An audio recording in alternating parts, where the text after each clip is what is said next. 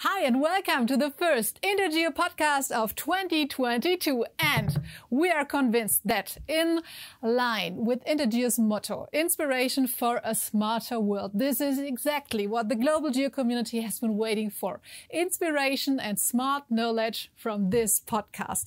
And as the topics of digital twins and BIM in the construction industry will play a central role at the by now 28th INTERGEO this October in Essen, we will start, of course, with this topic and a woman who, and I hereby take the opportunity to say this, is for me my Dr. BIM. She is the one and only Ilka May from Loclab Consulting. Hello, Ilka. Hello and welcome. Nice to have you here. How are you?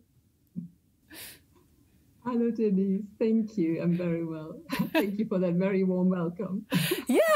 I know you for several years, and we're always talking about the context of BIM and also the digital twins. And for me, you're my Dr. BIM. You are. So, our topic today is data is more like soil, not like oil. So you inspired us to this headline today, and how the added value of the digital twin grows through sharing. And when it comes to digital twins, your name comes up in this context. For many, many years, you have been a guest and expert at INTERGEO as a speaker, a panel participant, but also as a solution provider in the context of the application and creation of digital twins. So many will know you in this context of BIM, Smart City and digital twins. And for those who don't, the following brief introduction may help. You hold a doctorate in geography. In 2015, you were in charge of the development of the step-by-step plan, also dem Stufenplan, digital planning and building on behalf of the Ministry of Transport and Digital Infrastructure. And since 2018, you are playing a key role in accompanying the update of Deutsche Bahn's BIM strategy. You are CEO of the company Loclab Consulting and specialized in creating 3D digital twins and bringing them into use. So, Ilka, let's start. We have a little warm up. So please answer the next 3 questions in 1 sentence or less. Is that okay? It's okay, Denise, but can we just say one thing before we start? That's okay, because you talk about digital twins and now you just mentioned 3D digital twin, and we all have probably some sort of understanding what we mean by that, but yours, Denise, might be completely different to my imagination of a digital twin. So some people see that as a point cloud or a 3D mesh. Other people think it's only alphanumeric data. And my understanding also now, when in our conversation, when I talk about a digital twin, I always mean a 3D model. So that's different to other people. But also I mean an object-based 3D model, so that has a proper data structure in the background. So that's just something I wanted to clarify before we start and warm up. Okay, thank you very much for the introduction. So let's start with the first question in our warm-up. So on a scale of 1, extremely unlikely, to 10, with absolute certainty, how likely is that you will make it into the history books as a digital twin pioneer or Mrs. BIM? Okay, likelihood, but for me personally, as a person, I think not very likely, so 0 to 1 maybe. But when we talk about Loclab and what we do, I would hope that it's a 10. Okay, perfect. So with your company, yes, I say with you as a person too. You will. So, second question. What are your core skills in relation to digital twins? What's your strength? My strength? Well, from the feedback that I get from other people, it is being able to explain the added value, but also the relationships between digital twins and, for example, BIM in a comprehensible and understandable way. Okay, third question. What fascinates you about digital twins? How beautiful they are. Have you looked at one? They are stunning. But that's not the only thing. I think it is really the added value and also the wide variety of use cases that you can think of. And it never seems to end. There's always something else that someone thinks of that they can also be used for and add value all the time. Thank you very much for the warm-up. So let's go now a little bit deeper, because you see the enormous potential for improvement in the 3D twins, and that pushes you. So now let's get into the detail. In the pre-talk with my colleague Monica, you inspired her to this title, to this headline of today's podcast. Data is more like soil and not like oil. So what do you mean by that?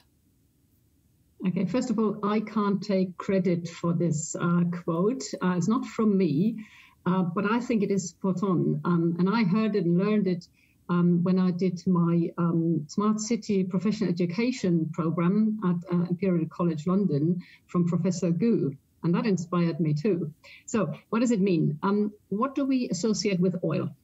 Well, a lot of people and organizations rely on it, and there's a lot of money to be made from it. Yeah. And that's also true of data. So you could say, and some people do, data is like oil. However, oil, as we know, is a finite resource. The more people use oil, the faster it runs out. Data is just the opposite. It keeps growing. So the more people share their data, the greater is the potential and also is the value that we all get from the data. So that makes it more like soil. One example for that.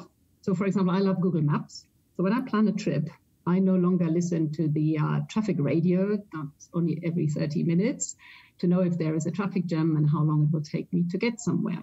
So what I do is I take Google Maps and I just open it and click on the traffic, and then I see it exactly. So Google knows, Google knows how many mobile phones are, where they are, and how fast they go along.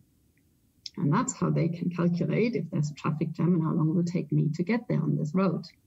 So if only one person would share that information, I'd say 100 people would share that information, it wouldn't work. It would be a very, very limited value.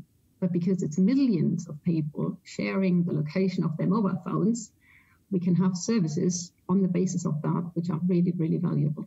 Mm.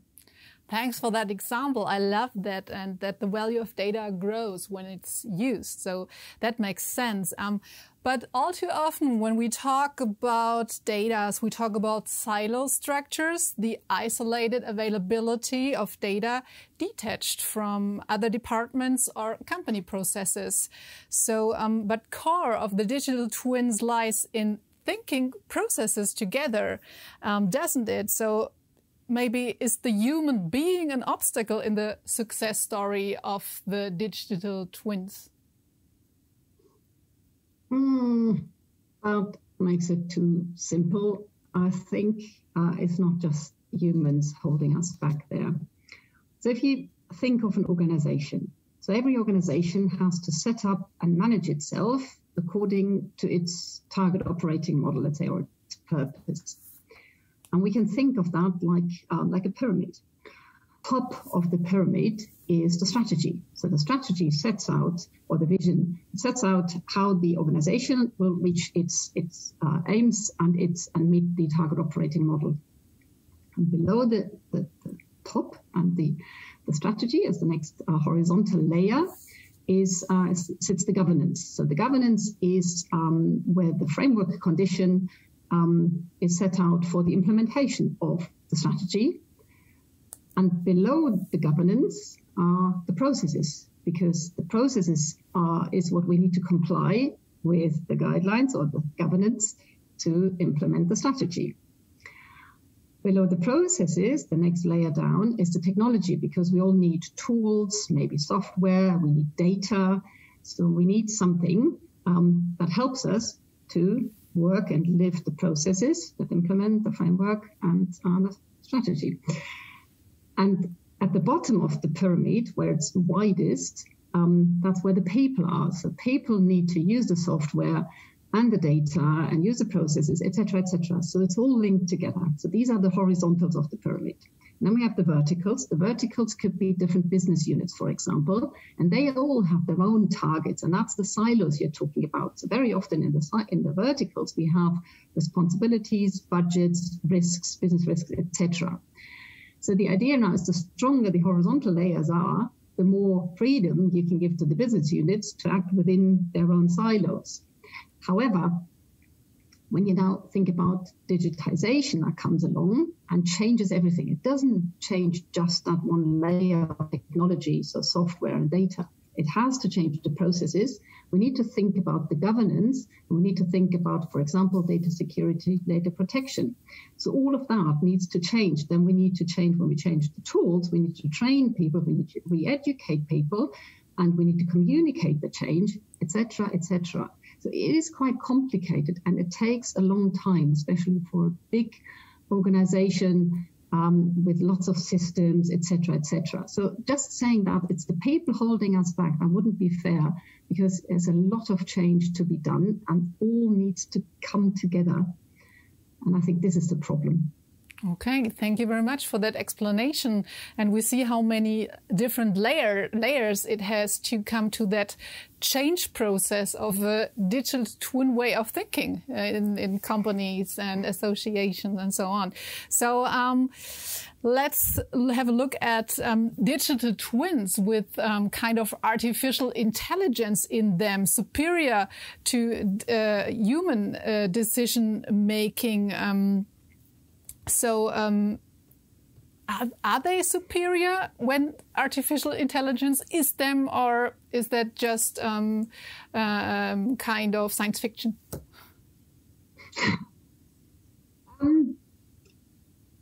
Okay, well, so I think when it comes to like lightning fast analysis of numbers of facts as a basis for a decision, then obviously, yes, systems, computers, digital twins, whatever, probably are superior.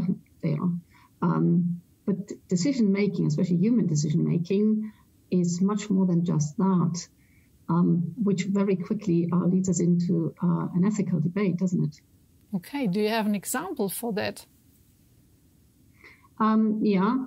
So one example that's quite widely discussed when you think of autonomous driving. And again, there you could think of lots of digital twins. So there is a digital twin of the road network, for example, and then there's a car. And you need to train the car to be able to drive autonomously. However, when you put that into real world, and then let's say there is a conflict. So the car detects, or sensors detect that there's a collision is inevitable, will happen, and then you've got just one choice to the left, and there's maybe a person with a baby pushchair, and on the right there's a person, elderly person with a walking stick. Where does the car go? Decision to be made. Mm-hmm. The car can calculate and can make a decision. Okay. How can we cope with that as people, as humans, to make that decision? Okay. Ilka, with Loclab, you create digital twins, and can you give an example of why digital twins are more like soil and less like oil, as this quote suggests? Yeah, we can. So our digital twins, they are data integrators. You can think of them as really as a data integrator. So as I said at the beginning, and this is why I made the point, they always have a structure, a data structure. So they always contain objects. And that object structure enables the clients or whoever to connect the digital 3D model with other systems and databases. In doing so, what we do is we don't copy data from other systems. We leave the data where it sits and where it belongs, but you make it accessible through the digital twin in a very intuitive way. Just let me give you one other example. If you imagine a building management system, which has lots of sensors and rooms and sensor data, and they all appear to the facility manager as a long list of rooms and sensors maybe a dashboard. So from the dashboard, you can tell there is a room with a certain number, and in the room there's a certain temperature and humidity and whatever there is. So that's all data. Now let's say there is an alert because the temperature has gone up to a concerning value, and the alarm goes off. So the facility manager then has to make a decision. Now we're back to decision making. What do you decide? You're not on site. You can't just go upstairs and walk into the room, but you have to make a decision. Do you evacuate the building or the room or the floor? With the dashboard, it's quite hard. Just imagine you have the same information in a three-dimensional context. So you have a virtual room and you see all the temperature, the humidity, etc. You have a people sensor. You see there is no person in the room at the moment. What you can also do in the 3D model, you can walk out, go into the room next door and just check in the virtual model, are people sitting in the room next door and on the other side? How many people are there in total? You can also see, is there any critical infrastructure or technical rooms or what else is around there? So it's a lot more information, and it's in a much more intuitive and accessible way for the human brain to process the data to come to a better decision. And that's exactly what our 3D models do. They give you a better understanding of the information that would otherwise be locked into lists or spreadsheets or values that the human brain can't process that quickly. So Ilka, thank you very much for sharing that vision with us and that strategy. You're working on that platform to make that data accessible, to change the way we work, we live, we think in companies and associations. And I think you also have a good picture for that. Yes, I do. And that is really, this is our vision for the platform that we are creating. Just imagine that in a few years' time, someone working in asset management will say to his colleague, her colleague, can you imagine we were running the whole estate and all these technical assets here simply on technical places and long lists and spreadsheets. And that person then says, oh, yes, you're right. We didn't have 3D models at the time. Oh, I can't even imagine how we worked back then. But actually, it's not that long ago. And then the other person says, you know what? I can't even imagine to do my job without the digital twin hub. And someone else says, no way. You can't imagine that. So this is our vision, that this conversation happens, say, in 3 years from now. Okay, thank you very much. So Ilka, in conclusion, what do we need to integrate that vision of working with digital twins more and more as tools in our real world? Well, okay, you could just come to us and we'll do it for you, and you become a customer and a client on the Digital Twin Hub on our platform.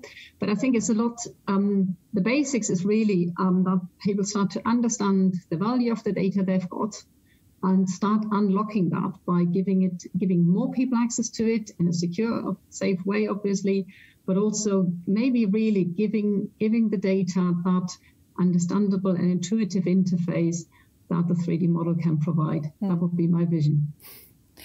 Thanks for that vision. And I see we have arrived at the commercial break. So head over to Loclab, as Ilka just mentioned, and join that digital twin hub. Yeah, of course, we will do.